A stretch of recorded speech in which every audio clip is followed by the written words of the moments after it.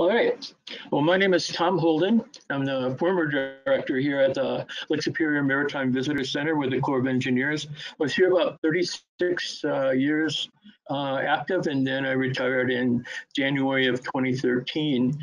And since that time, I've been kind of a on again, off again volunteer. Shipwrecks and lighthouses have been kind of my passion for a long time. I started with shipwreck history back when I was actually preteen, and have continued it and expanded my interest from just those around Isle Royale National Park to include most of Lake Superior now and a little bit down in the St. Mary's River, but pretty much sticking with the area here around Duluth Superior and Lake Superior. I've always kind of wanted to be a lighthouse keeper. I don't know if it would be a real good position for me because I do like to see people now and then, but I've always liked this lighthouse keeper photo. It came from the Coast Guard Historical Collection, and the keeper's unidentified, but I kind of liked him. He's kind of a handsome guy, has a nice mustache, loved his bib overalls, and I kind of liked the idea that no one knew who he was. So I did give him a name. His name now is Wickstrom Edward Bibbs, also known as Wiki Bibbs or Keeper Bibbs or just Mr. Bibbs. So if you happen to see me around town most any time, I'll be wearing a similar set of overalls. Pretty easy to find me. Just a little bit about where the information comes from for today's program. Got a couple of quick footnotes here to put in the beginning. One is a book called The Luck of the Draw about Mataafa, which is the main shipwreck we'll be talking about. And it was done by Robert Abrahamson.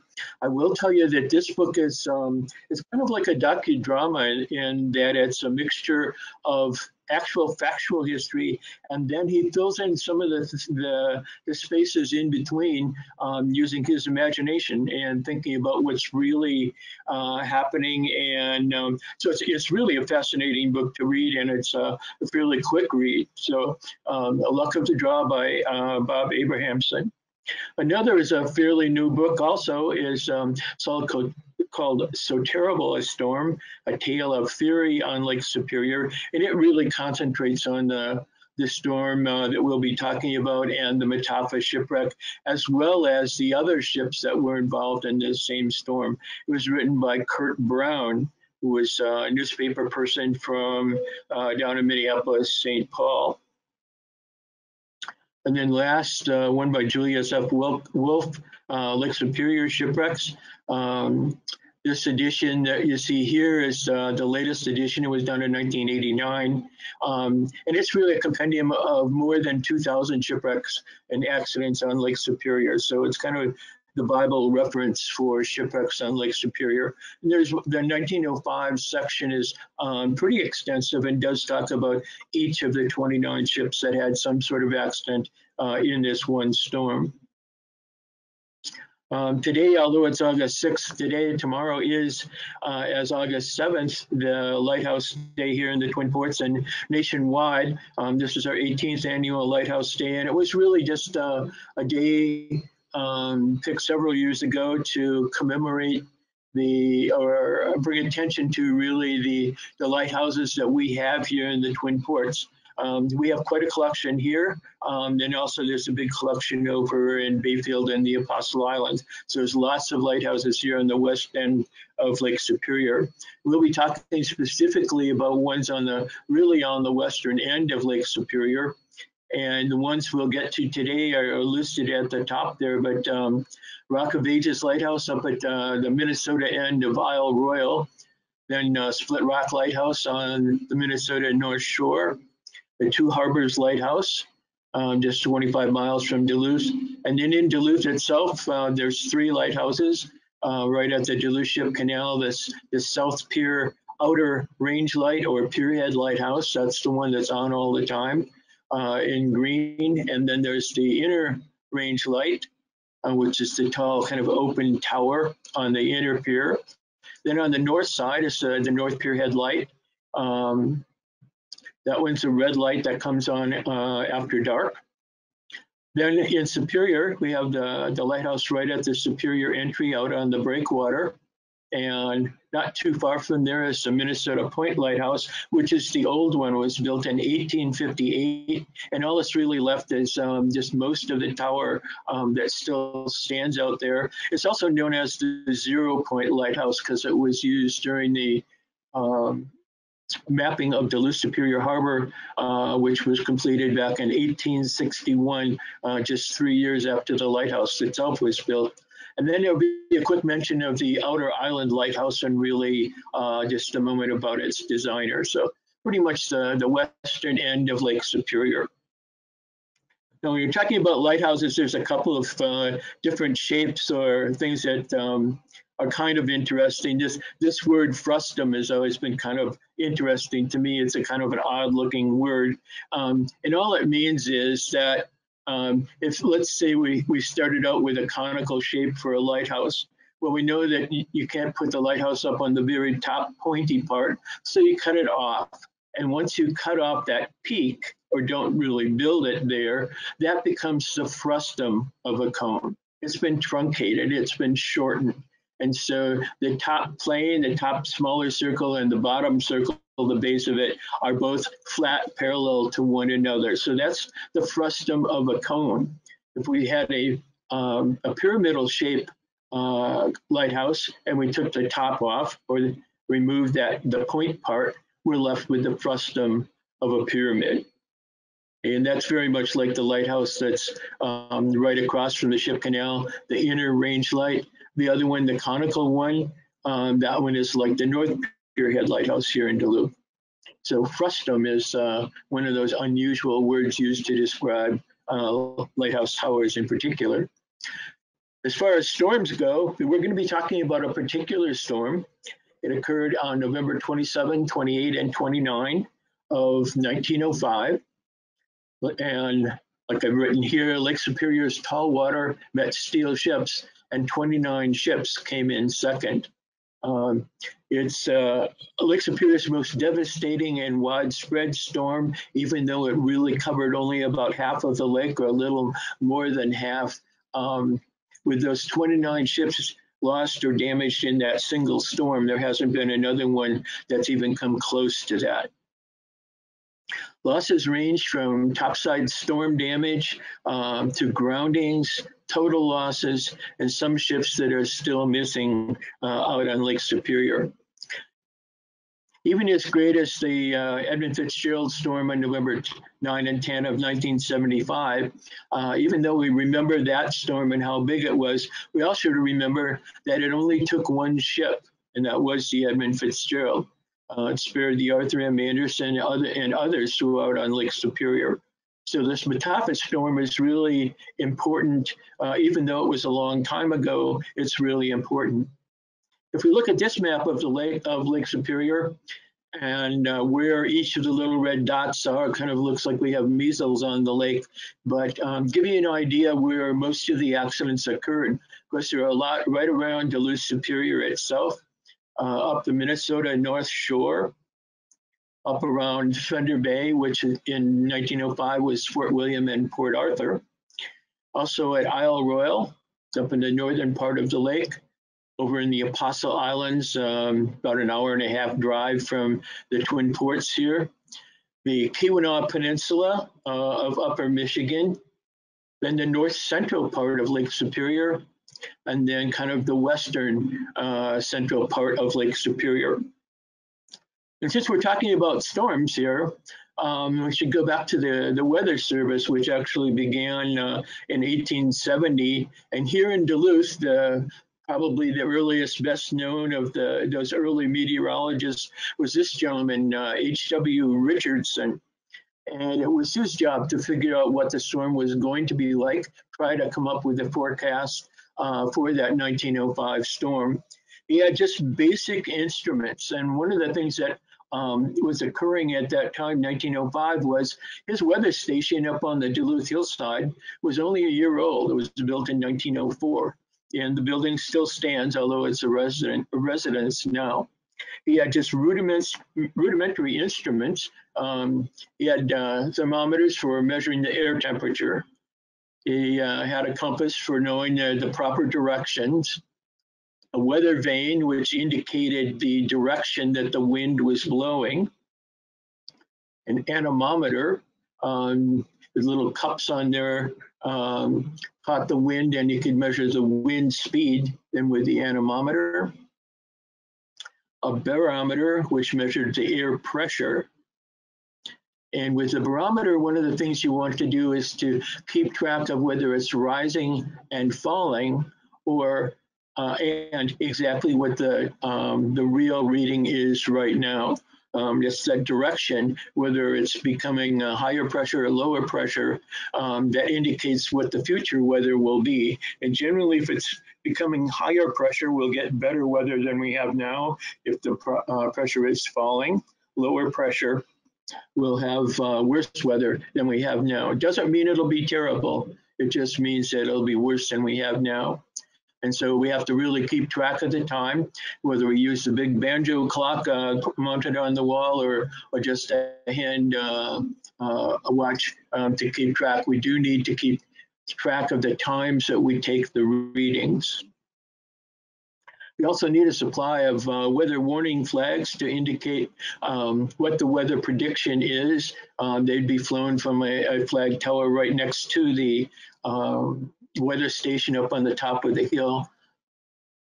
There's a variety of instruments up on the roof of the weather station, and using those and the instruments he has in the house, which was his home as well as the office, it was his job to try and predict the weather.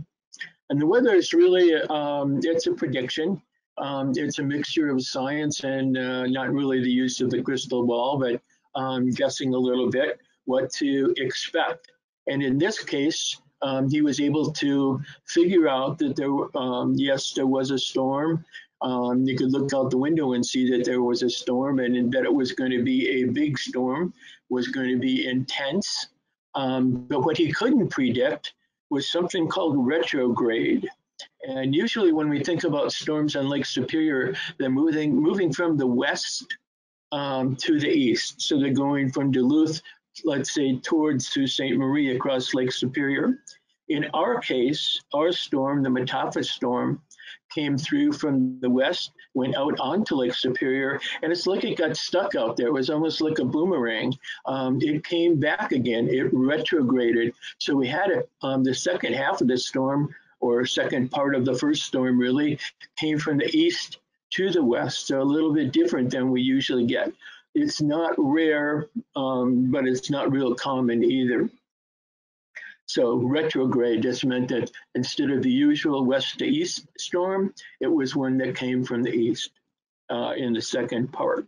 And also with that, the wind direction is generally out of the northeast here in Duluth, coming from the northeast. So if you stepped outside and you faced into the wind, you would be facing to the northeast. So nor'easters are the storms to worry about on the western end of Lake Superior. If you're over at Sault Ste. Marie, you worry about the nor'wester, where the storms come from the northwest down and push a lot of water into the area around Whitefish Bay and into the Soo itself. Now, out of those 29 ships, somebody had to be first. And the first one to have an accident was this boat called the Monkshaven. It's I usually say Monkshaven.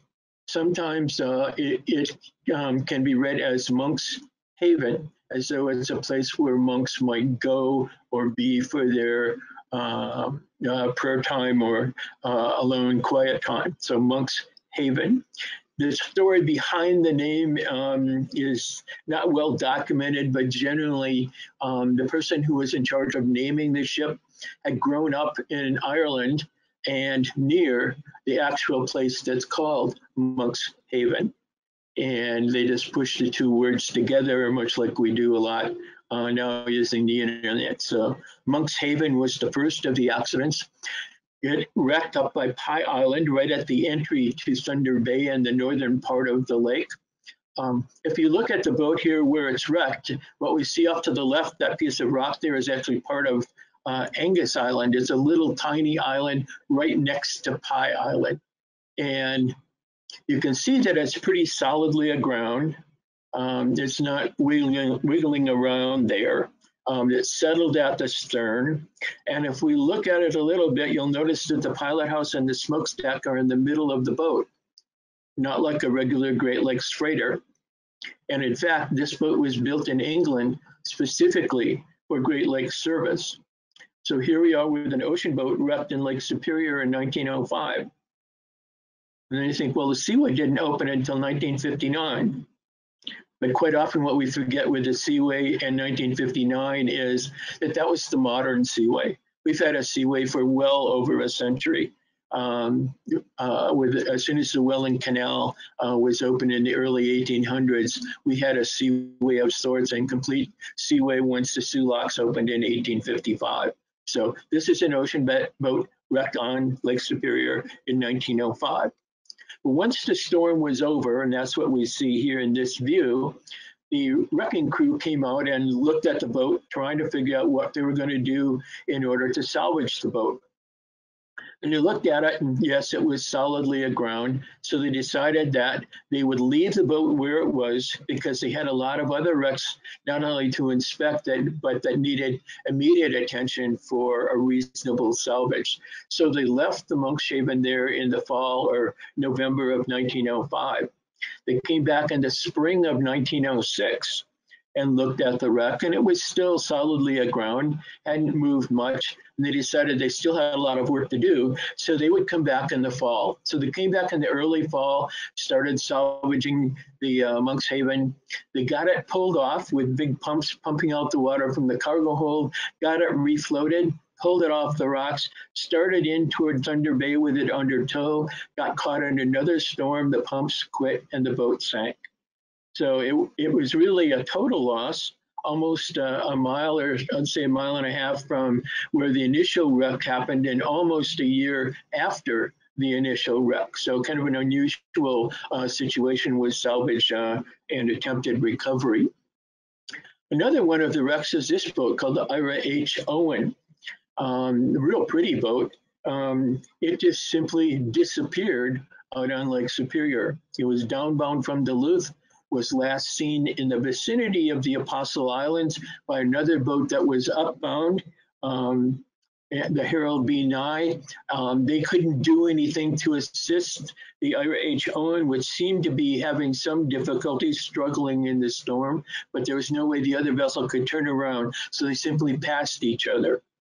This clipping says that the Ira H. Owen is believed to have gone to the bottom. Well, it certainly did. It sank somewhere between the Apostle Islands and, let's say, Ontonagon, but we don't know where. It's one of those ships that is still missing out on Lake Superior. It's one of the 350 or so total losses out on Lake Superior, and one of the total losses in this Mataafa storm in 1905.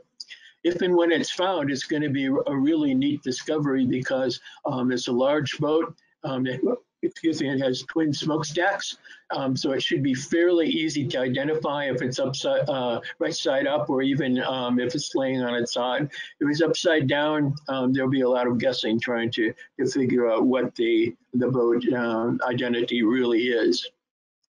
So that one disappeared somewhere beyond the Apostle Islands. So the fog signal building over at the Superior entry was damaged in the storm, and Keeper Duty was able to escape just before the storm damaged the fog signal building there. But it did require that at some point they were going to have to replace the lighthouse at Superior entry, again, as a result of this particular storm. Our main boat, the Mataafa, pretty typical ore carrier from the early 1900s, roughly 500 feet long, about 60 feet wide. Very similar to the William A. Irvin here in Duluth, a museum vessel, although shorter. The Valley Camp at Sault Ste. Marie, similar, but the Mataafa is shorter, and other freighters around the Great Lakes that are museum vessels are also similar to the Mataafa, but the Mataafa is probably just a little bit shorter at 500 feet. It has an odd name, Mataafa. It should probably be pronounced as Mataafa, using all of the letters in there, pronouncing all of the vowels. Mataafa himself was the chief of the Samoan Islands, And if you ask where are the Samoan Islands, well, if you go out in the Pacific till you get to Hawaii and turn left, head south, eventually, if you're lucky, you'll get to the Samoan Islands. And that's where he was chief and involved in a lot of, excuse me, activity there at the turn of the last century, around 1900. He had nothing to do with the Mataafa, the boat. He simply had a name that began with the letters M and A. And when Pittsburgh Steamship Company bought the Mataafa, renamed it as the Mataafa, they were looking for words that began with M and A, and Mataafa was one that was available, and they took it. The captain of the Mataafa in 1905 was this fellow. His name's Richard Humble, young man. At one point, he was one of the youngest captains on the Great Lakes. Pretty jaunty guy there. You can see him puffing or smoking on his cigar there. If he was like my grandfather, he smoked half of it and chewed half of it. So it was kind of a one of those habits you don't want to get into. Captain Humble was pretty good at predicting his own weather. And he had the Mataafa loaded at the oil dock here in Duluth, and along with her, a consort, a barge called the James Naismith, was also loaded. And they were ready to go, but because of the storm, they simply waited with several other boats here in the harbor. Once it seemed as though there was a lull in the storm, they decided to get underway. And it turned out to be really just a lull in the storm. It was before that retrograde started to happen. Up at the weather station up on the Duluth hillside, up above Skyline Drive, they were still calculating the weather, and meteorologist Richardson had his flags up warning them about the storm that was still underway and would be getting worse. Despite the fact that you could see that from the entry and Captain Humble was aware of it, he did put out onto Lake Superior. This particular picture is not the Mataafa, but one like it headed out into the storm, probably as it would have been when the Mataafa left. So it was still stormy out there. This is a view of the James Naismith from the Mataafa. Looking back, we can see the tow barge. It's on a single line, a single hemp rope that's probably about 4 to 5 inches in diameter, anywhere from, say, 500 to 1,000 feet long, stretched between the two boats.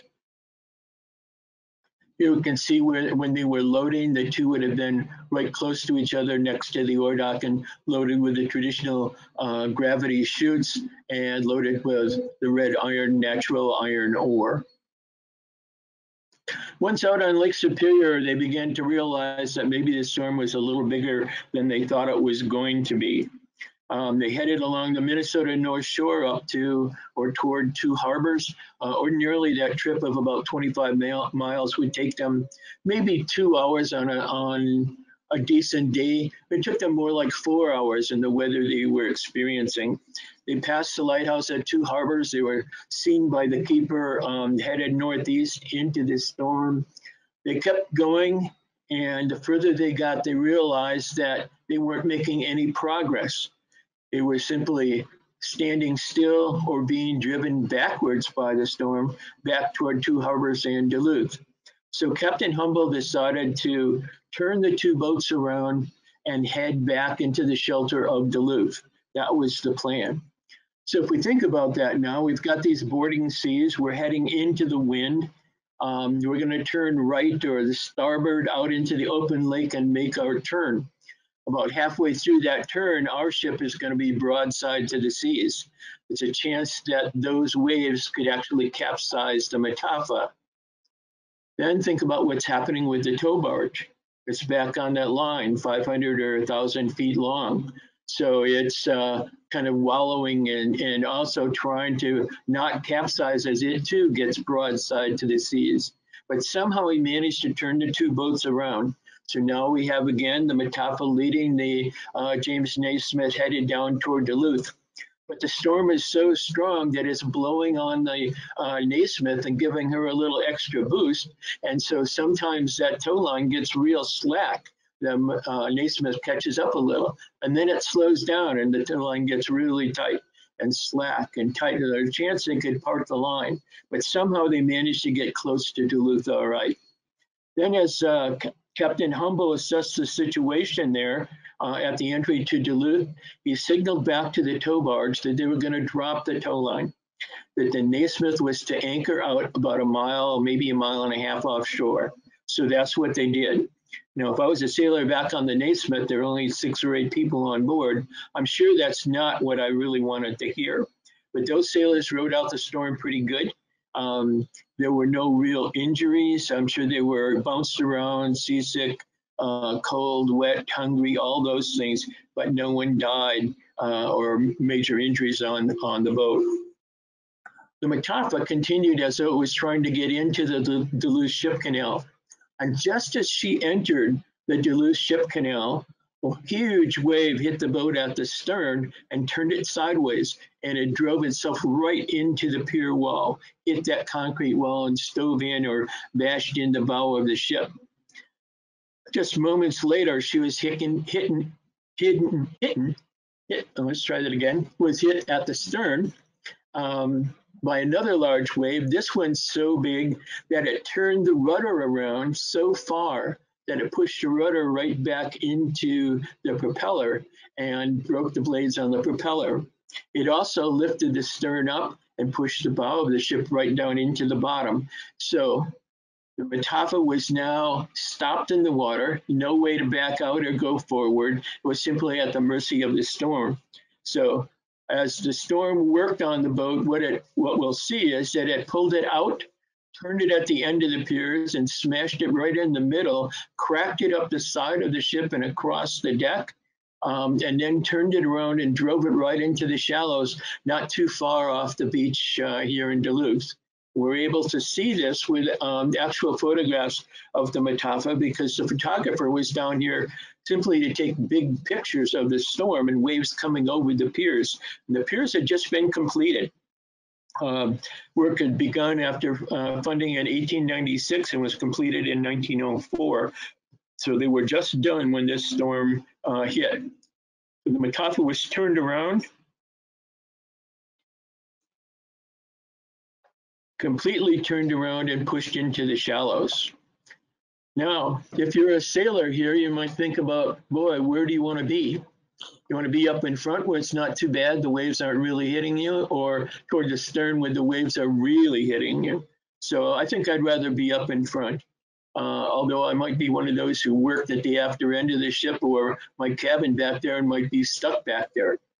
So the first thing you think about is, well, the Coast Guard at that time called the Life-Saving Service could go right out and rescue the crew of the Mataafa. Well, that's what they intended to do, but they were already busy. They were way out on Minnesota Point, about halfway to the Superior entry, where just before the airport out there. A ship had gone aground out there called the R.W. England, had run practically up on the beach. Their crew was in danger, and so the life-saving crew had their equipment. They took that out to the R.W. England and began their work rescuing that crew. And they set up what's called a breaches buoy for rescue. These next couple of images are just a practice for a crew, not necessarily in Duluth, it could be anywhere. But the main thing is that little cannon you see in the middle there is called a Lyle gun. It has a projectile in it, kind of bullet shaped, and to that is attached a light rope, maybe a 1/4-inch line. And that line you really can't see here very well, but it's coming out of a couple of boxers or baskets almost, with the sailor in white on the right. He's standing next to those, and those are called flaking boxes. And flaking is actually the winding of the rope in there on spindles so that it will come out really easy and really fast when the cannon fires that projectile. It comes out so fast that sometimes the friction is bad enough that it'll start the spindles in the flaking basket. It'll start them on fire or at least get them smoldering. So you don't want to be there in front of it, and you sure don't want to be on the boat and try and catch the line. You want the line to go up and over the top of the boat. Once the line is out there, you can bring the rest of the breeches buoy equipment onto the ship. You'll tie a high line between, say, the forward mast and the shoreline. and you'll pull some of the equipment out. That will include a couple of ropes, one attached to the boat end, one attached to shoreline, and in the middle, hanging from a pulley on the high line, will be the breeches buoy itself. And the breeches buoy is exactly that. It's a life ring, a buoy with a big pair of Bermuda shorts in it. And you simply get into those big shorts. The people on shore will pull you ashore. The people back on the ship will pull the breeches buoy back to the ship. Another person gets in and they get pulled ashore. Then you think about, oh, what happens to the last person on the boat? But if you think a little bit, he simply gets in the breeches buoy and he's pulled ashore, so no one is left on the boat unless they want to. In this case, they did leave a few sailors out there. The captain came ashore to get word into Duluth about what had happened, and a few stayed with the boat under the captain's orders. So once this rescue was over, our life-saving crew had been told about the Mataafa, and that they needed to get back to the ship canal. So they packed up their things into their beach cart. They did not have the advantage of a horse like this one. They simply had to pull it by hand about 2.5 miles through the sand. They didn't have horsepower for their surf boat either. They had to pull that through the sand back to the ship canal. Just beyond where they were working, the storm was so bad that it had actually cut through the ship canal, or pardon me, cut through a new ship canal in a way, cut through Minnesota Point, found a new way for Lake Superior to get into the harbor. Unfortunately, it was on the Superior side of where they were working. They got back to the ship canal and found that the aerial bridge was not working because of the storm. The waves in the canal were just too high. So that meant they needed a tugboat to get their equipment across the canal. Once they got to the downtown side where the Mataafa was, they went out on the pier to use the Lyle gun again, since their lifeboat was not serviceable and these kind of waves. 3 times they fired the Lyle gun, 3 times no one on the Mataafa could do their end of it. Finally, it was getting dark. The life-saving crew was tired, and it sounded as though Captain Humble had hollered through a megaphone to shore that everyone is forward. Well, it turned out not everyone really was forward. We'll figure that out in a moment. This is what they were looking at. That's the way they're going to spend the time on board the Mataafa that first night. The next morning, sunrise, the life-saving crew was rested, back at work, and went out to rescue the crew of the Mataafa. And what they found were 15 sailors they could save. All of those were in the forward end of the boat, and they found that 9 sailors had died. All of those sailors in the back of the boat that died were from the back of the ship. You can see here in this view of the Mataafa, this is a different time, but if we look closely, we'll find that there are actually 10 guys back there. What we find is that if these were the same people, 9 of those died, but one of them, that 10th person, managed to get forward, running between the waves, and he was the only one of those people trapped in the stern to get forward. So the 9 people that did die were all at the stern. 4 of them they found frozen to death at the stern. 4 of them had washed overboard, and eventually their bodies were recovered. And the 9th person was a young sailor in really good shape who thought he could swim ashore. They were so close, but he jumped overboard, started to swim, and went under and drowned. So there were 9 that died in the Mataafa. Just the 1 person got forward. This is a photo of an actual rescue of the Mataafa with part of the sailors, the 15 that survived from the forward end. What happened to the James Naismith? Well, the barge itself rode out the storm pretty good. It was picked up by another steamer after the storm was over and towed down the lakes to its destination, delivering its iron ore successfully. Kind of a summary of the ships wrecked. It says 7 ships were wrecked, 20 were stranded, and there were 25 lives lost in this gale. There was still more to come to end up with the 29 and possibly 30 that were involved. Now the storm is over. The rescue has happened. So what do we do? If we're a member of our owner in Pittsburgh Steamship Company, we want to salvage the Mataafa, repair it, and put it back to work. The boat is only 6 years old. There's no insurance on the boat, so no one's going to write us a check. We need to pay for the salvage, get the boat into the shipyard, repair it, and back to work. So that's the plan. Meanwhile, of course, people had the whole winter to come down and look at the wreck and see how close to shore it really was. Whoever owned the house there at the right had wonderful beachfront property occasionally, mostly in the midsummer. But here they had a really nice view of the Mataafa wreck. Also during the winter, if you lived here in Duluth, you could go out and visit the wreck yourself. You could walk out there, ice skate around it, go up a ladder on board ship itself. You could have your picture taken out there. You could look around the wreck, come up with your own ideas on how to salvage it or just leave it, whatever you might want to do. But there were people who really did have to plan for the salvage, and that's the group that we see here.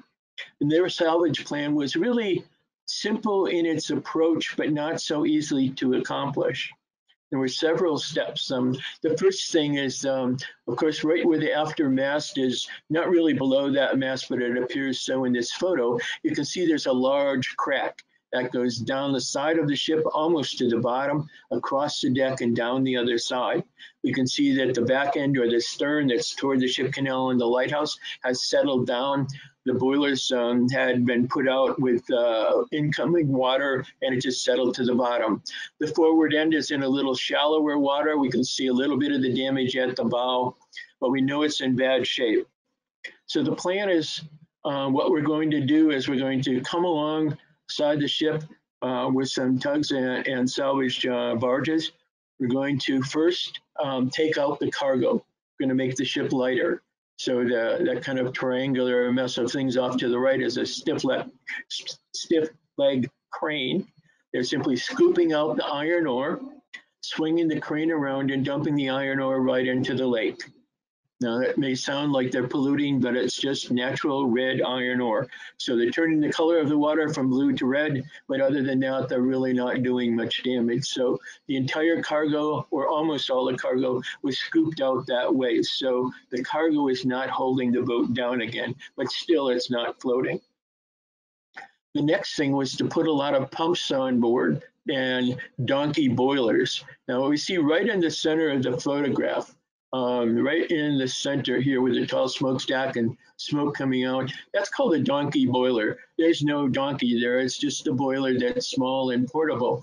We'll see as we look down the deck, there's another one, and then one more down here. Those donkey boilers, first we're going to use the steam from there to power up the winches. We see one of the winches right here. And what we're going to do with the winch is we're going to run cable from one end of the boat to the other. And we're going to pull on those cables. We're going to pull as hard as we can and try and close up that gap where the crack is. Once that gap is closed as well as we can, we're going to put some I-beams or timbers down over the crack to stiffen up the boat, keep the crack closed as well as we can. And that's what the man is doing, is standing right by one of those timbers. Then we're going to switch the steam pressure from those donkey boilers. We're going to switch it over to some pumps. We see one of the pumps in the foreground there hasn't been hooked up yet. And what we're going to do with those pumps is we're going to start pumping water like crazy. They're going to pump water out of the cargo hold right into Lake Superior. And I've looked at this photo for probably 40 years or more. And it was only a few years ago that I really noticed something. Remember, this boat was filled with natural red iron ore. They couldn't scoop it all out. There would still be some left in there. And when it mixed with the water, this water that we see in front of these two guys, even though it's a black and white photo, should be kind of reddish or gray in color here. And it's not. It's just as white as can be. Every speck of iron ore has been washed out of that boat as they pumped so much water through it and not been able to get the boat to move. So they needed to do something else. There were no more pumps to bring out. So the next thing they did was use this. It's a big piece of canvas. And they draped that over the side right where the crack is. It's called a collision blanket, but all it is kind of like a Band-Aid put over the side of the ship to cover the crack. And the idea is if they pump water out from inside the cargo hold, then the water pressure from the lake will push on the canvas, push the canvas into the crack, hopefully seal it up enough so that the pumps can overcome the water leaking in, get ahead and get the boat to float. Well, all they were really able to do was get the Mataafa to wiggle. They couldn't get it to really float. So they had to try something else. Again, there weren't any more pumps. So what they did was something innovative. They had used it before and it worked, was they went and visited the horse barns and stables in the Twin Ports, and they picked up a lot of manure and straw and brought it back to the wreck itself. Tricia, I'm going to need help again here, I think. Oh, no, we don't. Okay, I had locked up for a moment. And they picked up manure and straw from those horse barns in the stables, and they brought that manure and straw back down to the wreck, tucked it in behind the collision blanket. So now as the water from the lake is trying to get through that crack, it's pushing on the collision blanket, the canvas, pushing on the manure and straw, pushing that into the cracks and slowing the water down, slowing it down enough that the pumps can get ahead. And finally, the Mataafa is refloated. They turn it around and start towing it through the ship canal under the old aerial transfer bridge, which was brand new then in 1905, and we're now in the spring of 1906. We towed it under the bridge, across the harbor, over to the shipyard in Superior, pushed the boat way up into the shallows, turned off the pumps and let it settle to the bottom. That seems like a strange thing to do, but the shipyard was already busy. The dry dock had 2 boats in it that were getting repairs, so the Mataafa was going to have to wait until the winter of 1906, 1907 to get its repairs.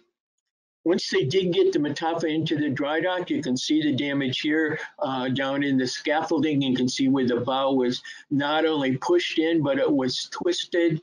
If you look up at the top, up by the pilot house, you can see where the forward bulwark is here, and then it stopped, and it looks like there's a piece missing, and it is. That piece was wrinkled up. It was damaged, but not beyond repair. So they simply popped the rivets out, ran it through the roller, and could put that piece right back on.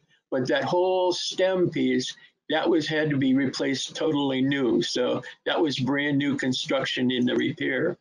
Back at the back of the boat, at the stern, down in the dry dock, standing down there where we would ordinarily be below water, we could really see where the damage was and how the Mataafa lost its power when it first got hit by those big waves. You can see underneath the propeller hub here, we should see 4 blades of the propeller like a big fan here. Those are broken off. We can see the stern is pushed in here. Just toward us, where we're viewing this from, should be the rudder. And the rudder is not there, it was lost. So it looks as though the rudder was turned, grabbed by the propeller jammed it up into the bottom of the ship, broke off the propeller blades, and probably within seconds, 15 or 20 seconds, the Mataafa went from being a 500-foot steamer to being a 500-foot canoe at the mercy of the storm. So all the repairs were made. 1907, it went back to work as an iron ore carrier. It sailed in the iron ore trade until World War II. Then it was retired and sold to another company. Usually it's referred to as Nicholson Universal or Nicholson Transit. They were in the business of hauling new cars from Detroit all over the Great Lakes. So they added up on the top above the ordinary deck of the Mataafa, they added a flight deck, and automobiles could be loaded on that flight deck. They could be carried on the main deck just below, and then there was a ramp that took cars or allowed cars to go right down in the cargo hold. This looks like about a 1950s, maybe to mid 50s, late 40s, early 50s, probably view of the cars on deck. So you could carry probably a maximum of around 200 automobiles. By the 1960s, though, this got to be an expensive way to move new cars, and they started using rail and trucks to do it on the new interstate highways. So the Mataafa was retired, and it was sold for scrapping to a company in Canada. And they kept the boat for a while, and they had a chance to sell the Mataafa for a profit to another scrapping company. So after some time, they decided to do that. So they sold it to this other company, which happened to be in Germany. So the Mataafa was towed across the Atlantic Ocean, and it was scrapped in Germany in 1967. Of course, here in Duluth, we were left with not too much of the Mataafa.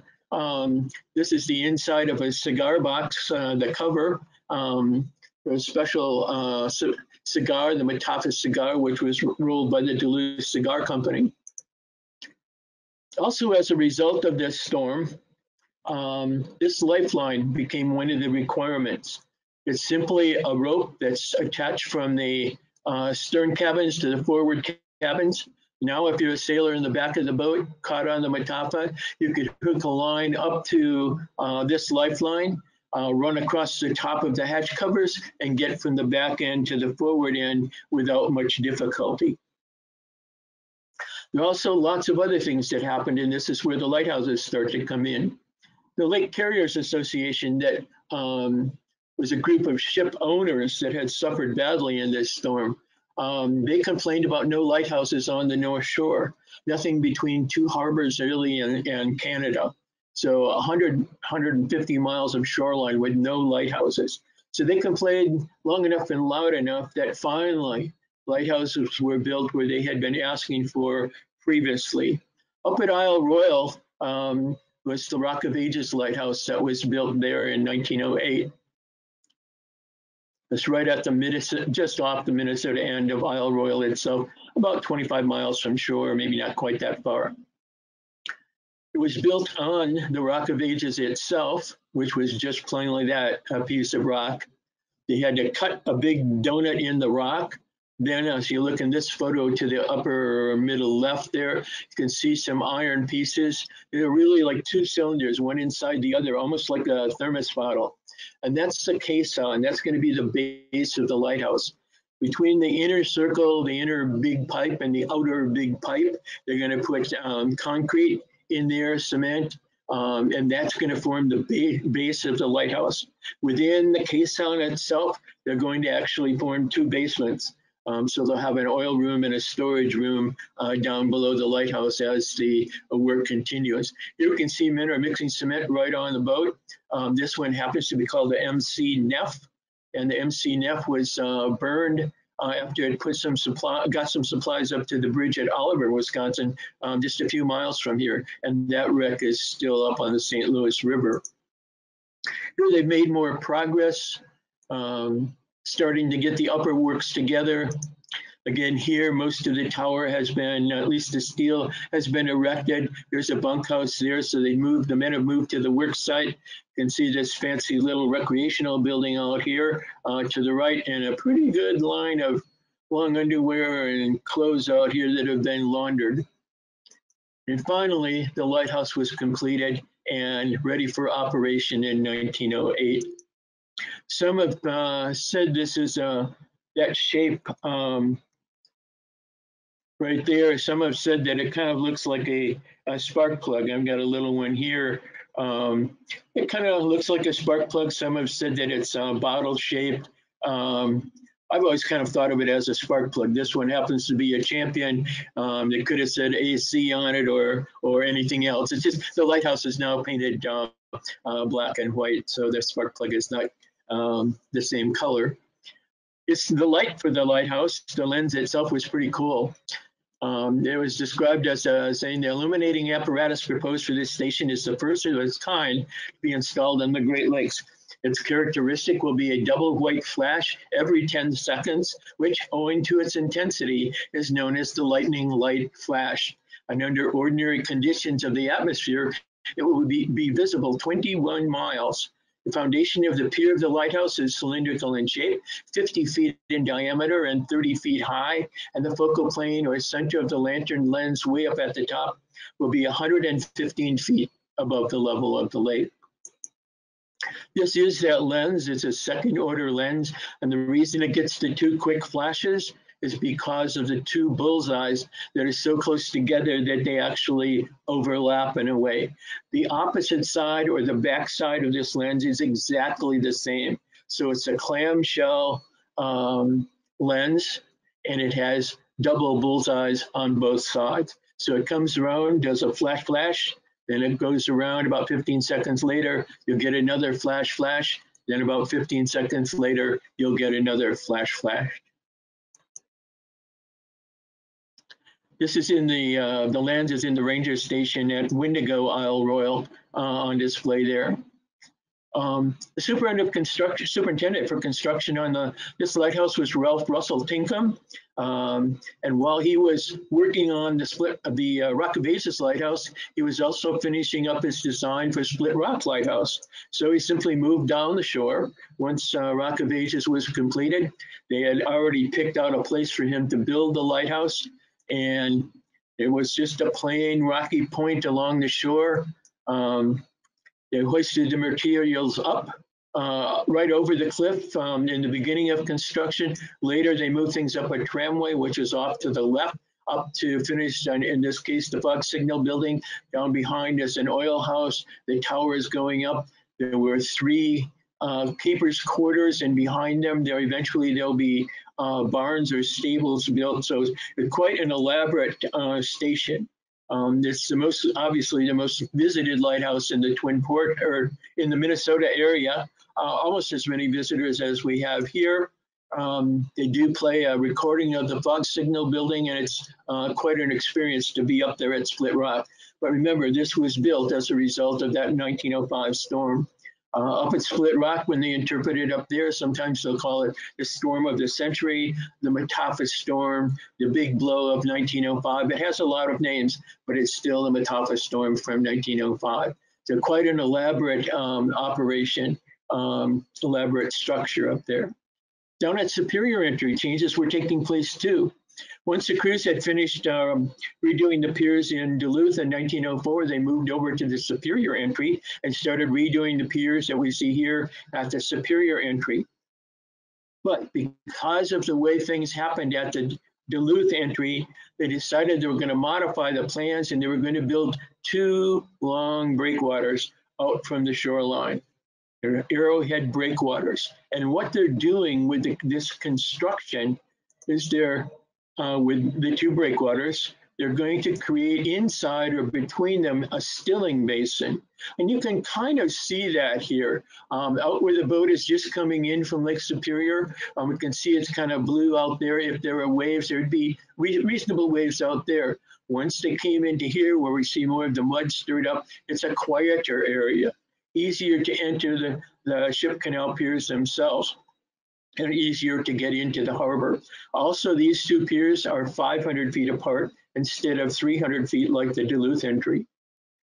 While we're there at Superior, we're going to build a brand new lighthouse to replace the one that was toppled into the lake here. And this is the Superior Entry breakwater light. And it's a kind of an interesting lighthouse, and it's built of poured concrete rather than brick or stone. It has an interesting shape if you look at it down from the top. It's about the same shape as a running track or a NASCAR track. So it's kind of neat. It's rounded at both ends with straight sides. It's not a true oval. In fact, this particular shape is called a stadium oval. Not too far away from the Superior Entry is the old Minnesota Point light, the one that was built in 1858 and the one that became the 0 point for the surveys of Lake Superior, and particularly Duluth Harbor. The old lighthouse there, this is what it looked like. The tower was about 40 feet up to the lantern room, and then probably another 8 or 10 feet, probably 10 or 12 feet, maybe up to the, with a full lantern atop there. It's another view of it. This one was colorized to make it into a postcard. All that's left today is the tower itself.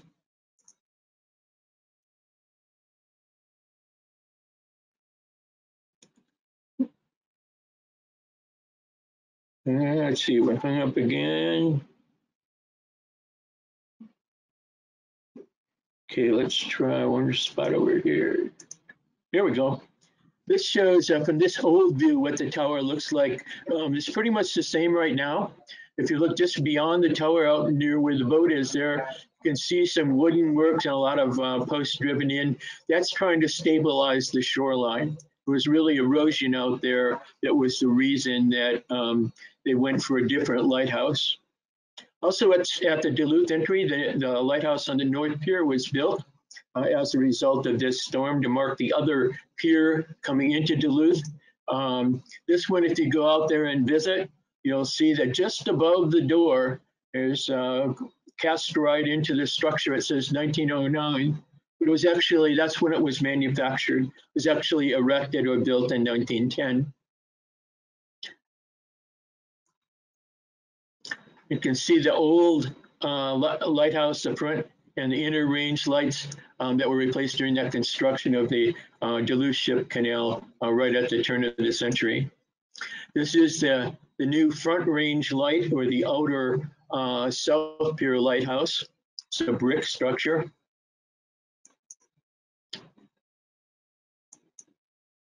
And then the inner range light. They're fortunate here in Duluth at the Marine Museum, in the museum's displays. They do have the lenses, the Fresnel lenses from all three of these lighthouses on display. So it's really pretty spectacular when we can get open again. This shows the tower, and here we can see it has four sides.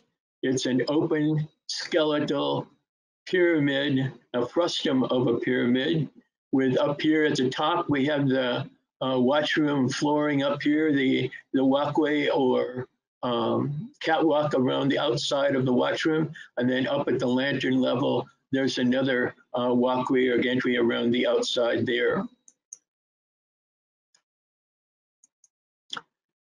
And we talked a little bit of, in the beginning, just mentioned Twin Ports Lighthouse Day. It's really Lighthouse Day nationally. And the reason August 7th, tomorrow, was picked is this. President George Washington signed the 9th Act of Congress on August 7th of 1789, federalizing the lighthouses. Those lighthouses that were built by the colonies and the states were brought into a federal system. And it was the first Public Works Act of the new nation. And it's this date that we celebrate as Lighthouse Day.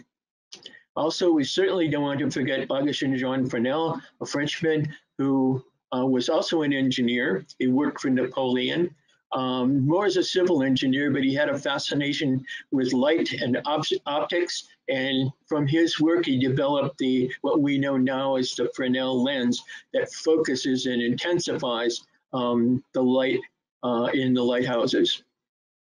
And something a lot of people don't know or don't recognize is that there's a castle behind many of the lighthouses. And most people just don't notice. Maybe it's behind the lighthouse, maybe it's underneath.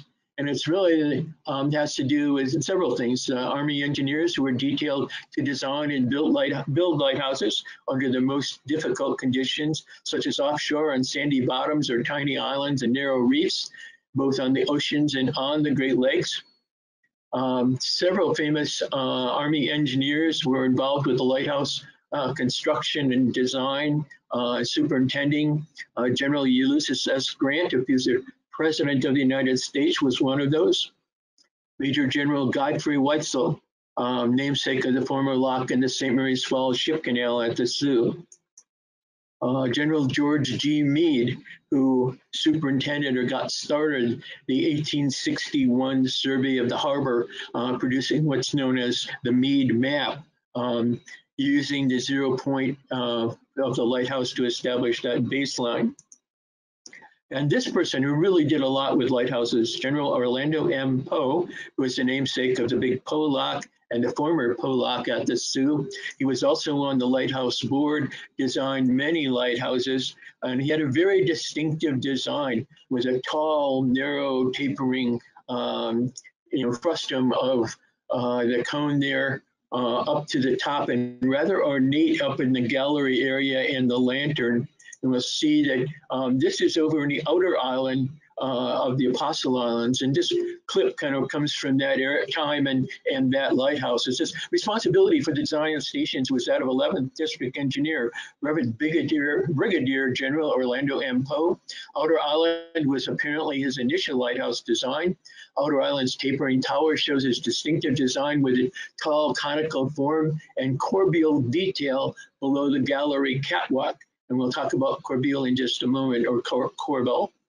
With the end of the Civil War, Poe assumed the position of Engineer Secretary of the Lighthouse Board in 1865, in which capacity he was charged with supervision of building projects. In 1870, he was promoted to Chief Engineer of the Upper Great Lakes Lighthouse District.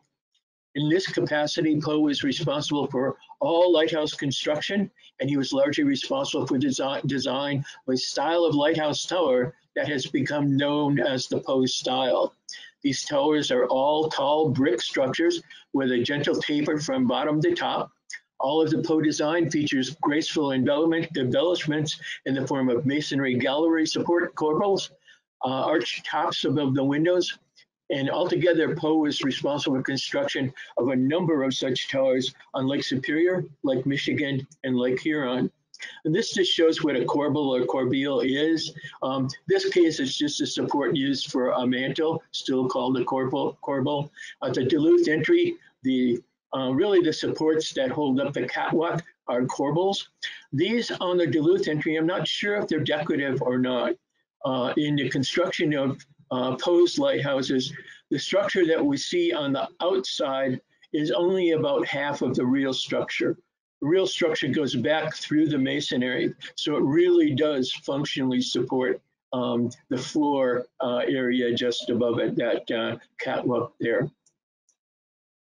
So, do we have any questions? Is anyone left?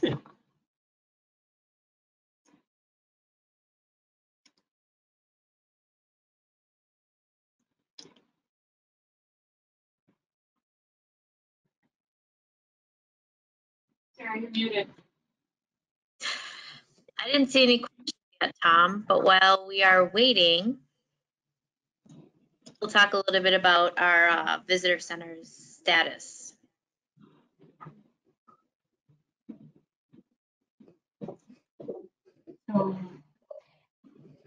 Okay. Well, a lot of you know that our visitor centers have both been closed since March. Our visitor center in Duluth, we are still providing visitor services outside. We are doing vessel announcements, and we do have cell phone tours available for people to learn more about the Canal Park area. We also got a virtual online tour of our museum and also a boat hotline that people can call. And we do have our gift shop set up outside so people can visit that as well. At Sault Ste. Marie, the Soo Locks Visitor Center, they have created all of their inside exhibits or modified them and made them outside exhibits. So all of their inside exhibits are hanging out outside so people can view them. Their park is open, but their observation platform and their visitor center are not open at this time. They also are doing vessel announcements and providing outdoor visitor assistance. And we will both open when we can comply with state and federal guidance and when local conditions permit.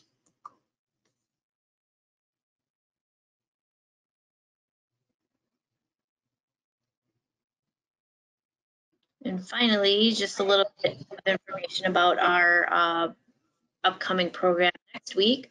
On August 13th, we will have a special guest, Bruce Lynn from the Great Lakes Shipwreck Historical Society. Will be giving a program about the U.S. life-saving service on the shipwreck coast around Whitefish Point and Pictured Rocks area of Upper Michigan.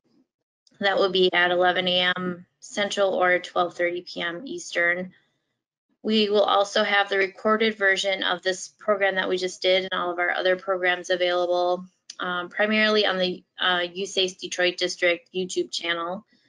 We'll also advertise them on our Facebook pages that are listed on top, and then the Corps' website and our association website. And then these are the phone numbers for our respective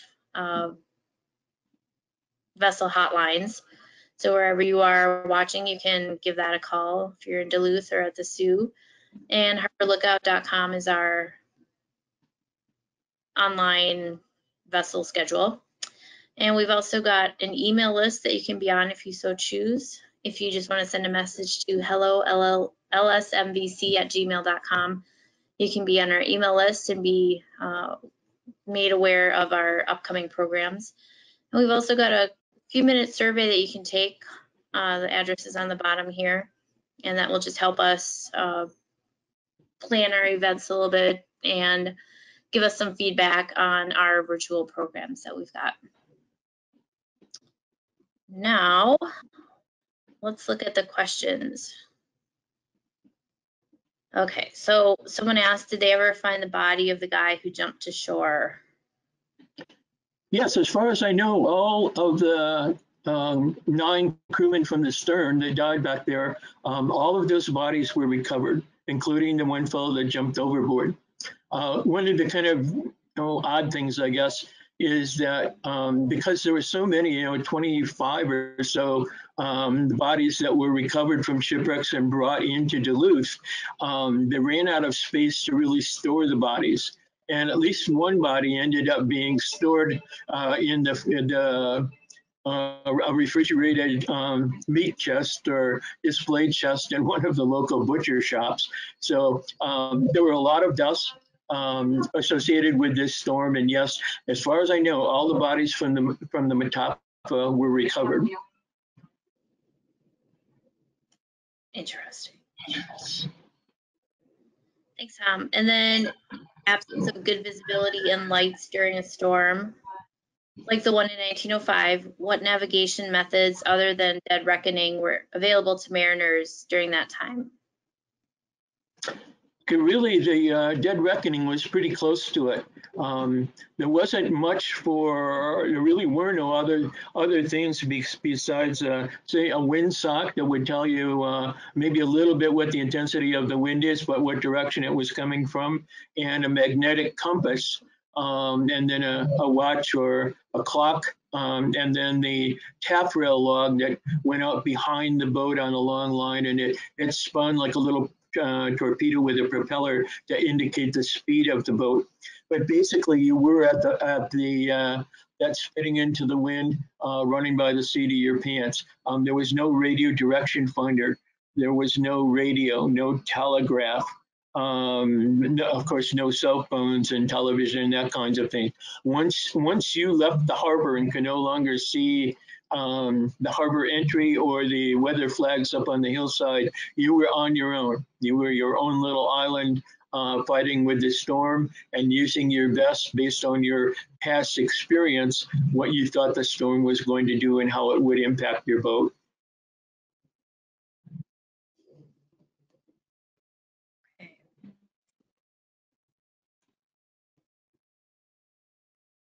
All right, thanks for that, Tom. And do you have, during this storm, do you have a favorite shipwreck story from the storm? Well, I think the Mataafa has always been kind of the lead of the storm. She got her name stuck on it, and not because it was the first or the last or the worst. It was just that her name got stuck in the storm because so many people were down here to watch it, and it was actually photographed. So I guess the Mataafa, and then her strange name coming from a chief in the Samoan Islands is kind of interesting. There were lots of Pittsburgh steamers like the Mataafa that had wrecked in this storm. Others like the Madeira, which is wrecked up at Split Rock, the Meliatoa, Manila, Manoa. There were others that wrecked in this same storm from the Pittsburgh Steamship Company. So I guess probably the Mataafa is the one, although the salvage and recovery or attempted recovery of the Monkshaven is also kind of a favorite. And even though it's not well documented, I do like at least the legend about how it got its name as Monkshaven. Okay, okay, so another question, or a question about the IRA-H. Interesting info about the IRA-H. Have you heard any tales about searches trying to locate it? The IRA-H Owen is still one of those missing vessels.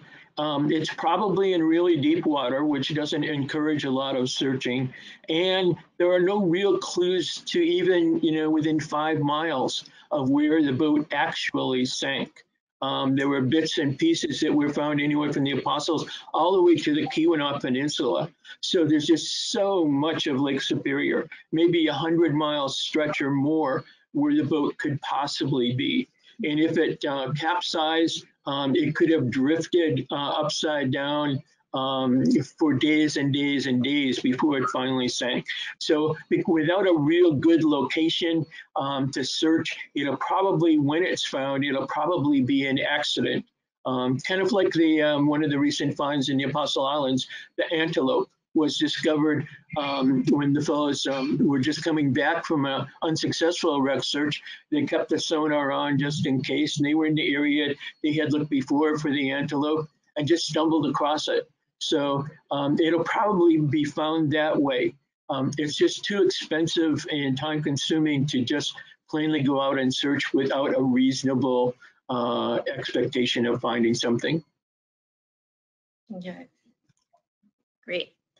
And then we've got another question. Were any of the crew members from the Mataafa from Duluth or Superior? To that question, I really don't have an answer. I don't know whether the crew members came from Duluth or Superior. They probably in one of the books, maybe Abrahamson's might indicate that, but I don't really know. Usually you find a sailor's name and position on the boat, not necessarily their hometown. And I'm just not aware of any. The information is probably out there. I just don't know it. Okay, it's a good research project for someone.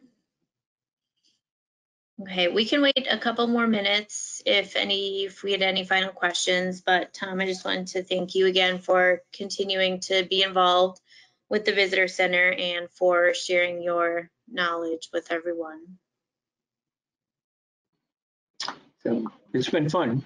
Really enjoy the chance to still stay in touch even after retirement.